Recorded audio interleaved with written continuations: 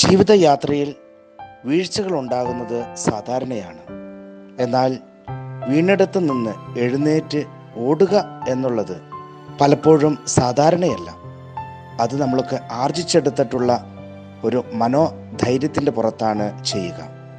അങ്ങനെയുള്ള വ്യക്തികളുടെ കഥ കേൾക്കുന്ന ഒരു പ്രോഗ്രാമാണ് ദർശന ക്ലബിൻ്റെ മാർഗദർശികൾ എന്ന ഈ പ്രോഗ്രാം. പലപ്പോഴും വീണിടത്ത് നിന്ന് എഴുന്നേറ്റ് ധൈര്യത്തോടു കൂടി ചെയ്യാൻ പറ്റുന്നതെല്ലാം മറ്റുള്ളവർക്ക് വേണ്ടി ചെയ്യുന്ന വ്യക്തികളാണ് ഭിന്നശേഷിക്കാർ. നമുക്കവരുടെ കഥ കേൾക്കണ്ടേ? എല്ലാ പ്രേക്ഷകർക്കും ഈ പ്രോഗ്രാമിലേക്ക് ഹൃദ്യമായ സ്വാഗതം. ഇന്ന് നമ്മളോട് സംസാരിക്കുന്നത് തൃശ്ശൂർ ജില്ലയിലെ പൗളി എന്ന ടീച്ചറാണ് നമ്മളോട് സംസാരിക്കുക. ഒത്തിരിയേറെ മനസ്സുകളെ മാറ്റപ്പെടുത്തിയ, ഒത്തിരിയേറെ വ്യക്തികൾക്ക് വിദ്യാഭ്യാസം പകർന്നു കൊടുത്ത ടീച്ചർ. ആ ടീച്ചറിനെ പറ്റി നമുക്കൊന്ന് കേൾക്കാം. ആദ്യമേ തന്നെ ടീച്ചറിന് ഞങ്ങളുടെ എല്ലാവരുടെയും പേരിൽ ഹൃദ്യമായ സ്വാഗതം. ടീച്ചറെ, ഞങ്ങളൊരു കാര്യം ആവശ്യപ്പെടുന്നു. ടീച്ചറിൻ്റെ കുടുംബത്തെപ്പറ്റിയും പഠനത്തെപ്പറ്റിയും വൈകല്യത്തെപ്പറ്റിയും ഞങ്ങളോടൊന്ന് പറഞ്ഞു തന്നാലും ഞങ്ങൾ ആകാംക്ഷയോടെ കാതോർത്തിരിക്കുന്നു. മാർഗദർശികൾ എന്ന ഈ പരിപാടിയിലേക്ക് എന്നെ ക്ഷണിച്ചതിന് സോളമനച്ചനും ഇതിൻ്റെ സംഘാടകർക്കും ഒത്തിരി നന്ദിയും സ്നേഹവും ഞാൻ അറിയിക്കുന്നു. എൻ്റെ വീട് തൃശ്ശൂർ ഡിസ്ട്രിക്റ്റിൽ ആമ്പല്ലൂരിനടുത്ത് വരാക്കര എന്ന ദേശത്താണ്. എൻ്റെ വീട്ടിൽ ഞങ്ങൾ 5 മക്കളാണ്. 3 ചേട്ടന്മാരും ഒരു ചേച്ചിയും. അവർ 4 പേരും കുടുംബജീവിതം നയിക്കുന്നു. അമ്മ 17 വർഷവും അപ്പൻ 1 വർഷവുമായി ഞങ്ങളിൽ നിന്നും വേർപിരിഞ്ഞു പോയിട്ട്. എനിക്ക് 2.5 വയസ്സ് ഉള്ളപ്പോഴാണ് പോളിയോ വന്നത്. 2 കാലും 1 കൈയും ബലമില്ലാതായി. കാലിപ്പർ ഉപയോഗിച്ച് നടക്കുന്നു. അല്ലാത്ത പക്ഷം വീൽചെയറിൽ യാത്ര ചെയ്യുന്നു. സ്കൂളിൽ പോയി പഠിക്കണമെന്നത് എൻ്റെ ഏറ്റവും വലിയ ആഗ്രഹമായിരുന്നു. എൻ്റെ ഈ ആഗ്രഹത്തിന് മുമ്പിൽ ദൈവം 2 കൈയും നീട്ടി എന്നെ സ്വീകരിച്ചു. 1st സ്റ്റാൻഡേർഡ് മുതൽ 4th സ്റ്റാൻഡേർഡ് വരെ മുണ്ടത്തിയോട് സെൻറ്റ് ജോസഫ് സ്കൂളിലും 5th സ്റ്റാൻഡേർഡ് മുതൽ ഡിഗ്രി കഴിയുന്നത് വരെ Chalakudy SHലും diploma in computer science മദ്രാസിലെ ഇക്സ സെൻറ്ററിലുമാണ് പഠിച്ചത്. ജീവിതത്തിൽ ഞാൻ ഏറ്റവും കൂടുതൽ ആഗ്രഹിച്ചത് ആരെയും ആശ്രയിക്കാതെ സ്വയം അധ്വാനിച്ച് ജീവിക്കണം എന്നായിരുന്നു. 2.5 വയസ്സിൽ പോളിയോ എന്ന സുഹൃത്ത് എന്നെ തലോടിയപ്പോൾ ഞാൻ കരുതിയില്ല ഞാൻ ഇത്രയും ഭാഗ്യവതിയായിത്തീരുമെന്ന്. എൻ്റെ ജീവിതത്തിലെ കൈപ്പേറിയ അനുഭവങ്ങളെ കരുളുറപ്പിൻ്റെ ബലത്തിൽ എൻ്റെ സ്വപ്നങ്ങളിൽ എത്തിച്ചേരാൻ ഞാൻ ശ്രമിച്ചു. എൻ്റെ ജീവിതത്തിൽ ദൈവം ഇടപെട്ട സന്ദർഭങ്ങൾ പറയുകയാണെങ്കിൽ അത് ഒരു ദിവസം മെനക്കെട്ടിരുന്നാൽ പോലും പറഞ്ഞു തീരില്ല. അത്രയ്ക്കും ദൈവം എന്നെ സ്നേഹിക്കുന്നു. എന്നെ കൂടുതൽ ആകർഷിച്ച ദൈവവചനമാണ് സഭാപ്രഭാഷകൻ 3:1. അതിൽ പറയുന്നത് ഇപ്രകാരമാണ്: എല്ലാറ്റിനും ഒരു സമയമുണ്ട്, ആകാശത്തിന് കീഴിലുള്ള സമസ്ത കാര്യത്തിനും ഒരവസരമുണ്ട്. അങ്ങനെ ദൈവം എൻ്റെ ജീവിതത്തിൽ ഇടപെടാൻ തുടങ്ങി. എൻ്റെ ആഗ്രഹങ്ങൾ ഓരോന്നായി അവിടുന്ന് നിറവേറ്റിത്തരികയാണ്. സ്വന്തമായി ഒരു തൊഴിൽ ചെയ്യണമെന്ന എൻ്റെ ആഗ്രഹം അവിടുന്ന് എനിക്ക് നിറവേറ്റിത്തന്നു. ടീച്ചിങ് എന്ന എൻ്റെ ഇഷ്ടപ്പെട്ട തൊഴിലിൽ തന്നെ ദൈവം എന്നെ ഉയർത്തി. ഞാനിവിടെ ഒരു ട്യൂഷൻ സെൻറ്റർ നടത്തുന്നു. 7, 8, 9, 10 ക്ലാസ്സുകാർക്ക് CBSE, ICSE, സ്റ്റേറ്റ് എന്നീ 3 സിലബസിൽ ക്ലാസ് എടുക്കുന്നു. തനിച്ച് യാത്ര ചെയ്യണമെന്നത് എൻ്റെ വലിയ ഒരു ആഗ്രഹമായിരുന്നു. അതിനായി ഞാൻ ശ്രമിച്ചു, പ്രാർത്ഥിച്ചു. അങ്ങനെ തക്ക സമയത്ത് എൻ്റെ അധ്വാനം കൊണ്ട് മറ്റാരെയും ആശ്രയിക്കാതെ എനിക്കൊരു കാർ വാങ്ങാൻ സാധിച്ചു. കാർ ഓൾട്രേഷൻ നടത്തി.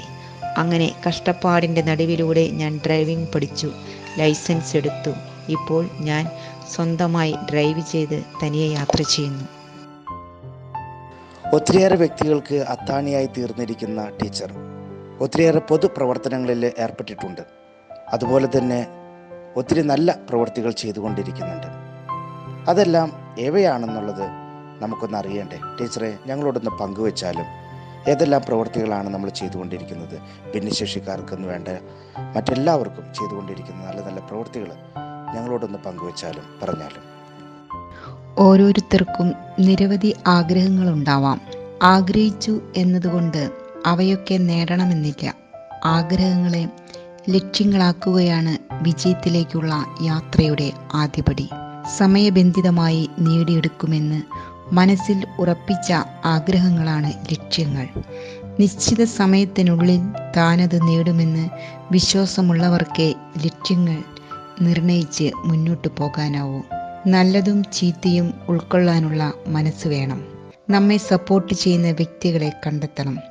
എന്നെപ്പോലെ വേദന അനുഭവിക്കുന്ന മക്കൾക്ക് വേണ്ടി എന്തെങ്കിലും ചെയ്യണമെന്ന ആഗ്രഹം ഞാൻ ദൈവത്തിന് മുമ്പിൽ സമർപ്പിച്ചു.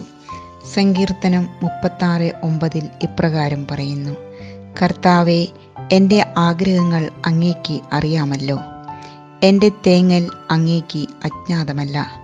അതിനായി ഞാൻ പ്രാർത്ഥിച്ചു. തുടക്കം മുതൽ നിരവധി വെല്ലുവിളികളെയാണ് നേരിടേണ്ടി വന്നതെങ്കിലും പിന്നീട് വിജയത്തിൻ്റെ മധുരങ്ങളായിരുന്നു. ഓരോരുത്തരെ കണ്ടുമുട്ടുമ്പോഴും ഓരോ സന്ദർഭങ്ങൾ ഉണ്ടാകുമ്പോഴും പിന്നീട് എന്തെങ്കിലുമൊക്കെ സംഭവിക്കുമ്പോൾ അന്ന് അതുണ്ടായത് ഇതിനു വേണ്ടിയാണ് അല്ലേ എന്ന് ചിന്തിക്കും. ജീവിതത്തിലെ അനുഭവങ്ങളാണ് നമ്മുടെ ഗുരുക്കന്മാർ. വളരെയധികം ജീവിത അനുഭവങ്ങളെ തരണം ചെയ്തൊരു വ്യക്തിയാണ് ഞാൻ. പണ്ട് മറ്റുള്ളവർ പറയുന്നത് അതേപടി വിശ്വസിക്കും, അനുസരിക്കും. എന്നാൽ ഇപ്പോൾ അങ്ങനെയല്ല. ആര് എന്തു പറഞ്ഞാലും ഞാൻ എൻ്റേതായ തീരുമാനത്തിൽ ഉറച്ചു നിൽക്കും. മറ്റുള്ളവർ പറയുന്നതും ചെയ്യുന്നതും ശ്രദ്ധാപൂർവം ഗ്രഹിക്കും. പക്ഷേ തീരുമാനം എൻ്റേതു മാത്രം. അങ്ങനെ സങ്കീർത്തനം 91:11 ദൈവം എനിക്ക് ഉത്തരം നൽകി. നിന്റെ വഴികളിൽ നിന്നെ കാത്തുപാലിക്കാൻ അവിടുന്ന് തൻ്റെ ദൂതന്മാരോട് കൽപ്പിക്കും. ഈ അവസരത്തിലാണ് ഫാദർ മാത്യു കിരിയാന്തനെ കണ്ടുമുട്ടുന്നതും പരിചയപ്പെടുന്നതും. അദ്ദേഹം സ്റ്റേറ്റ് പാരാലിമ്പിക് കമ്മിറ്റിയുടെ പ്രസിഡന്റും സ്റ്റേറ്റ് വീൽചെയർ ബാസ്കറ്റ്ബോളിൻ്റെ സെക്രട്ടറിയും കൂടിയാണ്. സോളമനച്ചനും ഈ മേഖലയിൽ പ്രവർത്തിക്കുന്ന ആളായതുകൊണ്ട് അദ്ദേഹത്തിൻ്റെ നേതൃത്വത്തിൽ കാര്യങ്ങൾ വളരെ എളുപ്പമായി. അങ്ങനെ വീൽചെയറിൽ കഴിയുന്ന മക്കൾക്ക് വേണ്ടി തൃശ്ശൂർ ജില്ലയിൽ വീൽചെയർ ബാസ്കറ്റ്ബോളിന് തുടക്കം കുറിച്ചു. ഇപ്പോൾ ഞങ്ങളുടെ ടീമിൽ ജെൻസും ലേഡീസും ഉൾപ്പെടെ 12 പേരുണ്ട്. അങ്ങനെ തൃശ്ശൂർ ജില്ലയിലെ വീൽചെയർ ബാസ്കറ്റ്ബോളിൻ്റെ കോർഡിനേറ്ററായി പ്രവർത്തിക്കുന്നു. ഏത് ജീവിത സാഹചര്യത്തിൽ ജനിച്ചാലും വളരണമെന്നും വിജയിക്കണമെന്നുമുള്ള തീവ്രമായ ആഗ്രഹവും ഇച്ഛാശക്തിയും ഉള്ളവർ വിജയിക്കുക തന്നെ ചെയ്യും.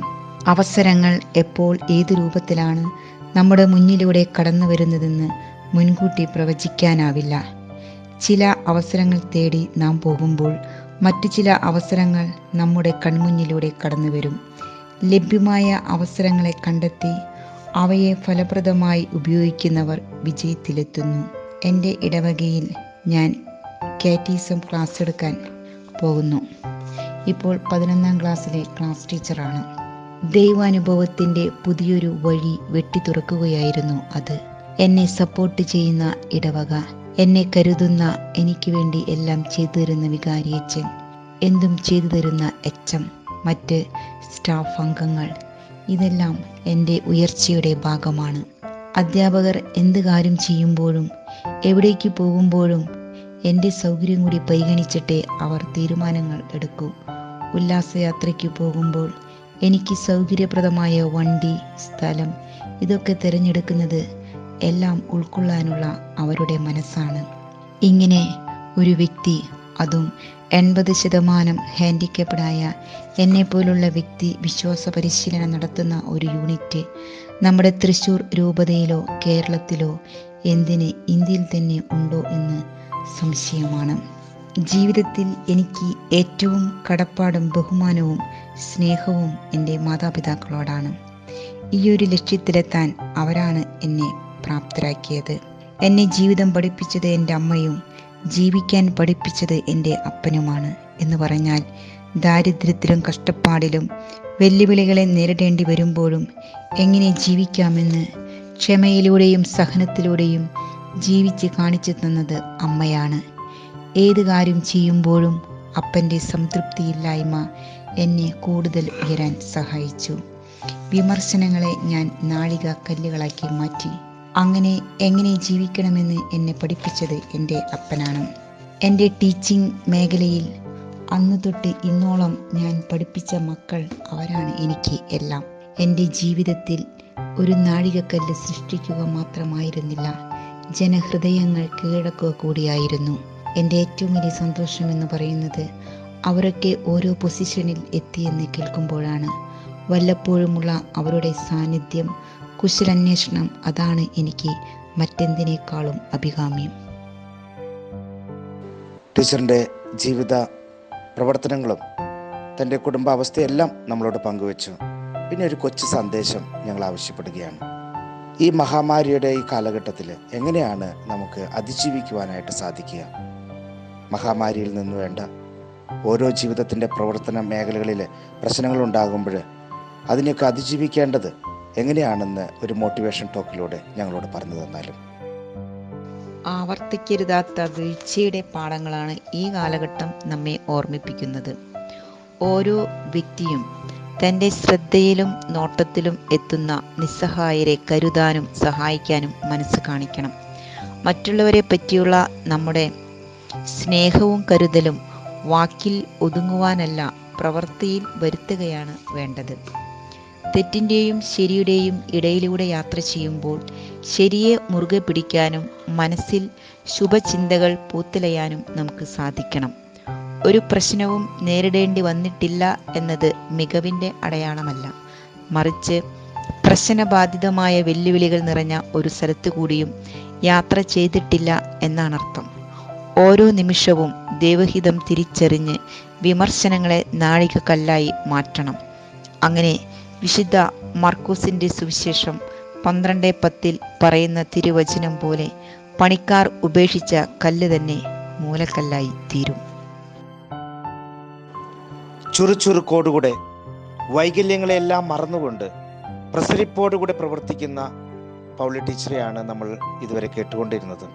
ഒത്തിരിയേറെ നന്മ പ്രവൃത്തികൾ, ഒത്തിരിയേറെ മക്കൾക്ക് അത്താണിയായി പ്രവർത്തിച്ചുകൊണ്ടിരിക്കുന്ന പൗളി ടീച്ചർ നമുക്ക് വേണ്ടി നല്ല സന്ദേശവും തൻ്റെ ജീവിതകഥയും പങ്കുവച്ചു. ഏറ്റവും അനുകരണീയമായ ഒരു ജീവിതം. ടീച്ചറിന് ഞങ്ങളുടെ എല്ലാവരുടെയും പേരിൽ ഹൃദയം നിറഞ്ഞ 1000 നന്ദി നേർന്നുകൊള്ളുന്നു. പൗളി ടീച്ചറെയും എന്നെയും ശ്രവിച്ച എല്ലാവർക്കും ഒത്തിരി ഒത്തിരി നന്ദി, നമസ്കാരം. ഈ പ്രോഗ്രാം കാണുന്ന നിങ്ങളേവരും ലൈക്ക് ചെയ്തും ഷെയർ ചെയ്തും ഈ പ്രോഗ്രാമിനെ സപ്പോർട്ട് ചെയ്യുക.